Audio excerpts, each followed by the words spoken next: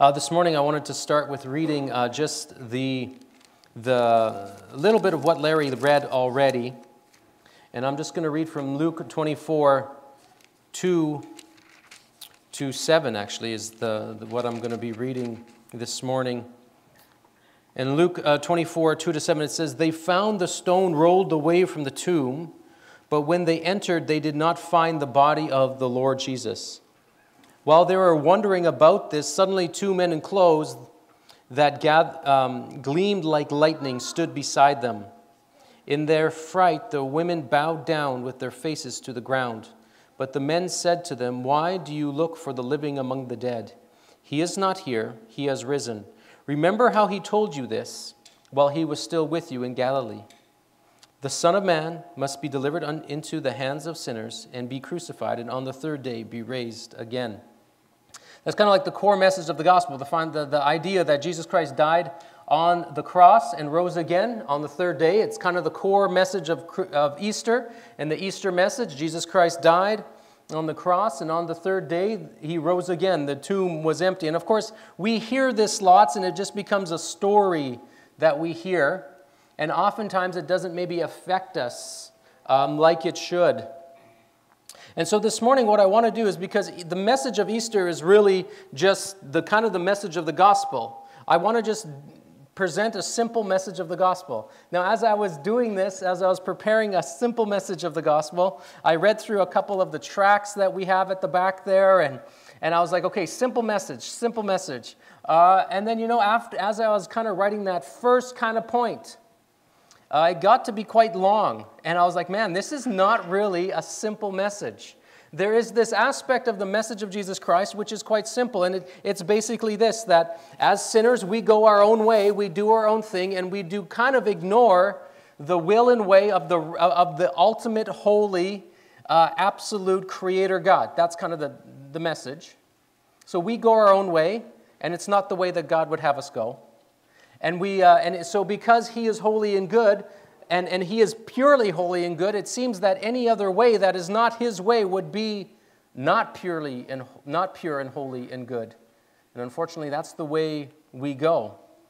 And then God sent Jesus Christ to fix that problem, to fix and to forgive the problem of sin in our lives and in our hearts. And so we believe in Jesus, and we are saved. There you go, the simple message, right? But then when you get into explaining that, you realize the Word of God actually explains this in 3 or 4 different lights. It focuses on the penalty of sin. It focuses on the blood of Jesus. It focuses on like this judicial kind of focus. Then it also focuses on this broken relationship kind of, and it's relational, that sin causes brokenness. It causes a brokenness between people. It causes hurt.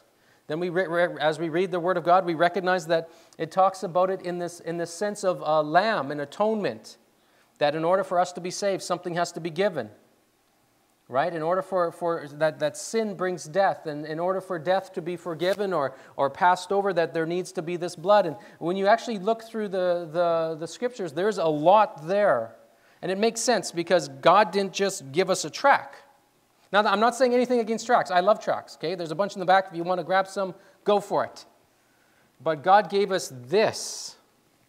And in His Word, there is this simple message of truth. But then as you get into it, you recognize that there is also this complexity with this message. And I say it often, but I think with God, everything with God, often there's this simple side to it, and then there's this completely complex side that you can spend your life studying and probably still not fully grasp. And that makes sense, right? Because the idea of God existing is actually a simple understanding. But then the idea that who is that God, well, that gets complex. That gets a little bit more complex. And then even yourself, you understand yourself in the same way. I mean, it's this simple complexity is throughout all of creation, all of what God has made. In ourselves, we kind of know who we are, But then as you kind of get into understanding yourself and trying to figure out who you are, and maybe sometimes more so why you do what you do, there's all of a sudden this deeper complexity that you're like, man, why do I do that? And maybe even more so, we recognize this when we look at others and we think, well, why can't it be more like that? But yet somehow, as much as we try just to be more like that, we can't necessarily just be more like that. So within what God makes, not only in God's message, but within God himself and in what he makes, we find this simple complexity. So forgive me as I go through the gospel of Jesus Christ, and I just kind of share the gospel this morning for this Easter service. Forgive me if I miss something. I'm not trying to be ignorant of all that there is. It's just that it's hard to come up with just the simple, clear message of the gospel, because there is much there. And perhaps often, as we have in the past as the church, we try to make the gospel so simple so that people can understand, but then people go, well, that doesn't quite make sense, because that just leaves me with 1,000 questions. And it leaves us with 1,000 questions because sometimes the simpleness of it seems a little simple as you investigate the complexity of your own life and the complexity of this world, right? And so therefore, I want to share you the simple message of the gospel, but also I want to encourage you, there is so much more that you're going to have to, that you need to dig into. And I say that because I know that probably even here in this room, there are 3 kinds of hearers. There are 3 different types of hearers that are here this morning. And the first group of hearers are those that haven't really heard the message of Jesus Christ before, right? And so those people, I pray that if you haven't heard it, and maybe online, the people that'll watch in time, that if you haven't heard the message, that this will just bring you a step closer to understanding the message of Jesus Christ and why Easter is so important, why the empty tomb, what it means for us as humans. Then there's the second group of hearers that have heard this 1,000 times. And I pray that this is none of us here, but we have heard it 1,000 times and it has become something that we totally agree with and we say we believe and that we trust and we love the message and it's all good, but we don't actually truly know the person of Jesus Christ. So we know the message, but we don't know the person. And I think there's 2 reasons for this. The first reason is that although these people would agree with the Bible and what the Bible teaches, that they would recognize, yeah, Jesus is Lord, they're living pretty good lives. And their lives are going pretty good in the direction that they're going. So even though they understand Jesus is Lord, and like when I get to heaven, it'll be great to be with this Jesus Lord character, but like in my life right now, it's going pretty good. And I don't feel like I need someone else to be leading my life right now. I'm doing okay, right? But of course we know that if we don't actually truly know Jesus as Lord and let him into our lives to be Lord of our lives, we don't actually truly know Jesus, and then we don't actually truly know the message of the gospel. The second reason, and it's very similar to the first, is that they've heard, people that are hearers have heard the message of the gospel. They've heard it 100 times, and they agree that yep, Jesus is Lord. Yep, that's good and all, and they would agree with that. And they would agree that Jesus is Savior, and they would say absolutely, Jesus is Savior. But most then relegate that idea of saving to Jesus is Savior of my death. That when I die, Jesus will save me and I'll go to heaven. And they kind of relegate Jesus as Savior to that alone. Well, when I die, Jesus will save me. And then they do this because, oftentimes because they don't actually see the evil in their lives now. For themselves, they're doing actually pretty good. Right? I'm okay, I don't do everything perfect. But I'm not really that bad of a person. There are a lot of people that are way more evil than me. The things that I do are like little white things. And yes, in order to go to heaven and not to hell, I'll need Jesus to save me when I die. But to walk daily recognizing that I need Jesus to save me today, well, I'm not that bad of a person today. I do a lot of good things today. So Jesus is Savior of when I die. But Jesus isn't Savior of my life right now. Because I'm a pretty good person. And so these hearers, of course, we have to say to these hearers, we have to say, yes, It is good that you kind of agree with the Bible, that you recognize Jesus as Lord and you recognize Jesus as Savior, but you are sinful. You are wicked. And that if you don't let Jesus into your life to be your Savior daily, then you probably don't actually know Jesus or truly know the message of the gospel. Then there's the third group, and I pray that this is us here today. And it is that those that have heard the message of Jesus Christ, and they understand the Easter story, and every time they hear it, they fall deeper in love with Him. And they love this story because they know that this story is all they really have to hold on to. Because they recognize who they are as sinners. And they recognize who Jesus is as Lord and Savior. And so they have let Jesus into their life as Lord and Savior. And each day as they wake up, they say, Lord, Savior, come be with me today. Show me where to go. Show me what to do. Forgive me when I respond in that old nature. Forgive me when I'm just living in me. Help me live in you. And we love to hear this message, and I pray this morning that you love to hear this message. So then what is this message? What has Jesus done for us on this Easter Sunday? Well, it can be shared in many ways, but this is how I see it. The first thing I see is that I look around and I see broken. I see that there is brokenness and sin and wickedness everywhere. I look at how governments send their soldiers to try and take over other countries that don't belong to them, and they encourage them to kill the innocent. This is broken. This is sinful. This is evil. If we look at history of man, there has always been an aspect of broken and evil, right from Adam and Eve all the way to today. And often we try to hide it. We try to sanitize it. We don't want to make it look so bad.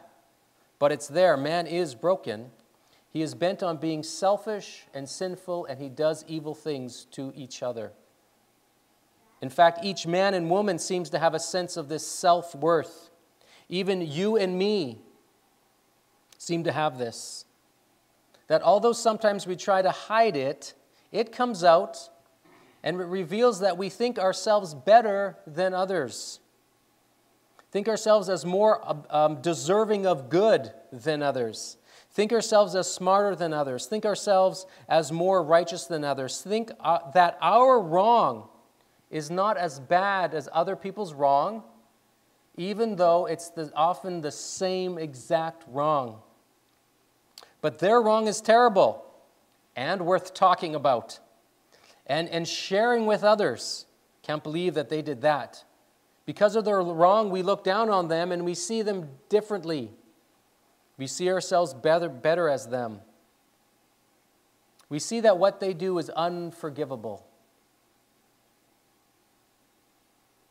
But in our wrong is forgivable. Our wrong is forgivable. In fact, even to say our wrong is understandable. You would understand why I did that. Well, sure, it wasn't great, but you would understand why if you understood my situation. So yes, it's wrong, but it's forgivable when I do it. And of course, we think that other people shouldn't be talking about our wrong. That's wrong. They don't understand my situation. They're judging me. They shouldn't be talking about my wrong. We hide things. We are ashamed of things. We ignore things. We feel guilty about things. This is all a part of brokenness, sin, and wickedness. We hide because often we live in fear of people finding out just what we did, or what we think, or what happened to us. Or even we hide sometimes because we don't want people to know what we actually like, what we actually want sometimes. We hide because of sin, fear, wicked brokenness. See, the sin and the wickedness in the world, we all have a little bit of that in us. The Bible says we all have sinned. Psalms 14:23, even in the Old Testament, the Lord looked down from heaven and on all mankind to see if there was anyone who understood, anyone who seeks God. All have turned away, all have become corrupt. There is no one who does good, not even one. Now we read this passage, and I think most of us we would agree with the idea that, yeah, we don't seek God always. We're often seeking other things. Okay. And when we would say, yeah, it's probably true that we have all gone our own way. We don't always go God's way. Okay, that's true too. But we often struggle with this idea that no one does good. I think this is where I kind of argue. How does the Bible say no one does good? Excuse me, I do good. I mean, maybe you're thinking you do good. But in the context of Scripture, the good that it's speaking to here is God's understanding of good. The way He understands good, and the way that God understands good is absolute. Truly being good or truly doing good in God's eyes means being good and doing good absolutely. And that means never doing anything that is not good. We fail at being always good, don't we? And if you do a little good and maybe a little bad, which we probably all would admit to, then we're not truly, as God sees it, good. For if you do a little good and a little bad, you are truly one who does good sometimes. And see, God is completely holy and perfect. He's not looking to spend eternity with people that do good sometimes, right? He can't actually. For us to go to heaven, we have to be those that do good always. Romans 3:23 reads, "For all have sinned and shall fallen short of the glory of God. We have all willingly taken part in sin, in the not good. And we know that the consequences of sin is death." Romans 6:23 reads, "For the wages of sin is death, but the gift of God is eternal life through Jesus Christ our Lord." Our sin brings death. It brings physical and spiritual death. But note, the gift of God is eternal life in Jesus Christ our Lord. We are all sinners. Sin makes us deserving of death, and if we die in our sin, if we die still holding on to our own way, we will have to pay for our own sin.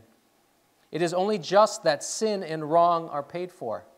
And I think we'd all agree with that. It is just that sin and evil. We'd all think that we probably all are hoping that Putin gets what he deserves, right? But yet, if it's just, then we should get what we deserve as well. But God loves us.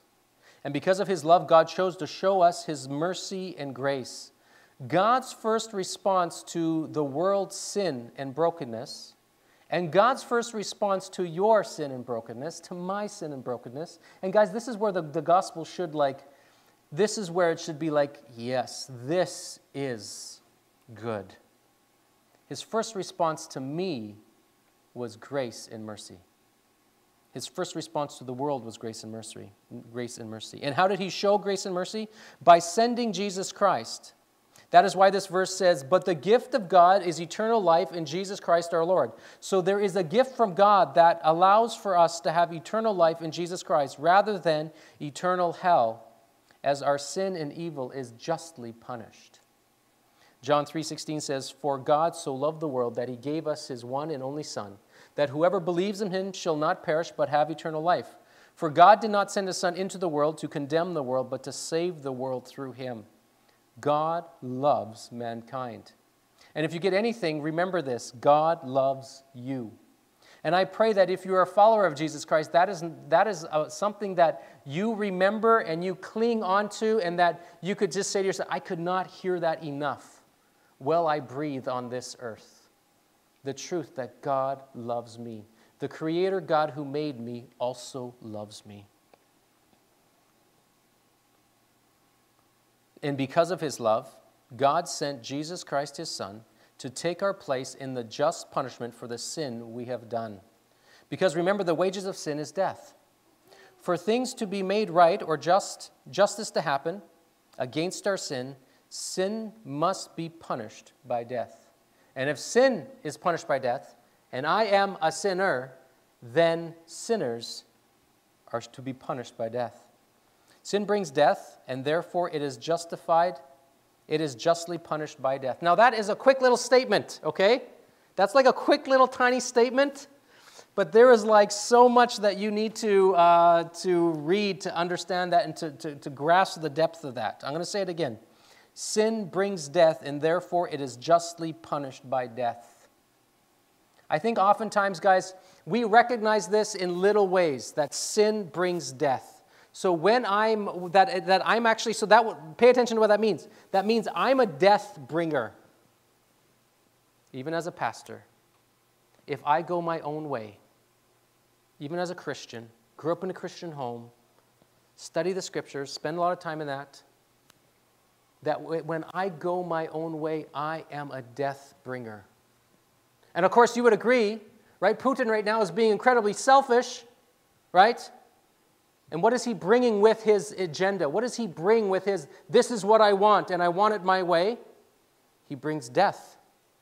So it's easy to see that in others, but I have to recognize in myself that as I go my own way, it also brings death. Now, it might not bring physical death, but when I have a bad day at work, and I go home to kick the cat, you know what I'm saying? We talk about this a bit, right? I don't own a cat, I just have a bunch of kids. So then who do I kick, so to speak? And just to be clear, I don't kick my children. Okay, we don't need a visit from social services or anything, okay? But who am I a little bit angst towards? Who am I not so patient with? Who am I not so loving with? Who am I? Maybe I have just so much at work that I stop spending time with them and I stop paying attention to them. And they're like, hi, Dad, how's your day? And I'm like, it was good, fine, thanks. And then I go to get whatever I need done. Does that not, you think, in their heart, being little or even bigger, does that not maybe bring a little death to that relationship between us? Right? We are death bringers when we act in our own way. When a father molests a daughter, death bringer. When a grandparent doesn't even, is too busy to pay attention to their grandkids, death bringer. When a husband looks at another woman lustfully to his relationship with his wife, death bringer. Right? I mean, those are bigger ones. But when a wife doesn't ask her husband, so how was your day, and listen, because they're selfishly focused on their own purposes. Guys, it can be like really big things and it can be small things, but we have to realize that outside of Christ, how we treat each other when we're engaged in our own thinking, our own selfishness, there's a little bit of death that we bring to our relationships with the people around us. And the cool thing is, so that's why this statement is true. Sin brings death, and therefore it is justly punished by death. And we all have sinned.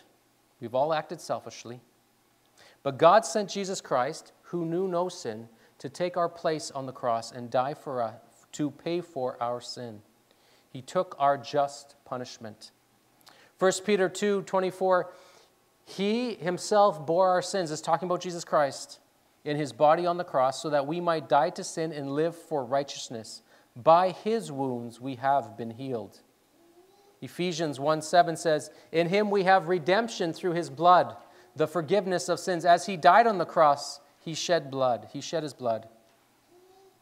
In him we have redemption through his blood, the forgiveness of sins, in accordance with the riches of God's grace.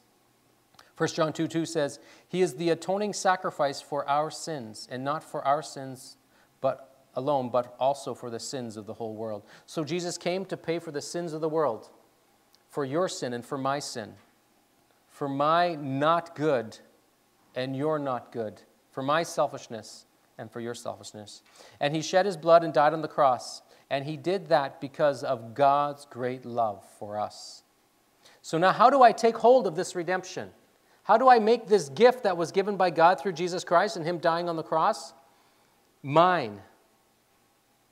How do we take hold of this forgiveness for our sins? We must believe the gospel message to be true. We are saved by grace through faith, through believing in these things as true. And when we truly believe and put our trust in Jesus Christ as our Lord and Savior and God, the one who paid the penalty for our sin, God begins to work within our lives as we enter into a relationship with him. This gift is received by faith. And you might say, well, wait a minute, isn't there a bunch of Christian rules I have to follow? Isn't there a bunch of things that I have to start doing in order to be saved? No, this gift is received by faith. John 3:16 says, "For God so loved the world that he gave his one and only Son, that whoever believes in him should not perish but have eternal life." You might ask, but don't I have to follow a bunch of rules? No. You need to believe. You need to believe and trust in Jesus Christ as your true Lord and Savior. Now, as Jesus being your Lord, he's a Lord, the leader, controller, ruler, Lord, that kind of Lord. So that means he's going to call you to things by the leading of the Holy Spirit. He's going to call you to be like, okay, you know what? You need to go talk to your boss about stealing that. And if he's your Lord, you listen, right? He's going to call you to things. So maybe some of the things that you've done in your life, you know what? You can't do those anymore. I want you to stop doing those. Those aren't going to help you in your walk with me. So that doesn't mean that you're not going to have to do anything. But coming to know Jesus isn't about following a bunch of lists. It's about believing in him as your Lord and Savior, and then walking with him, listening to him as your Lord and Savior.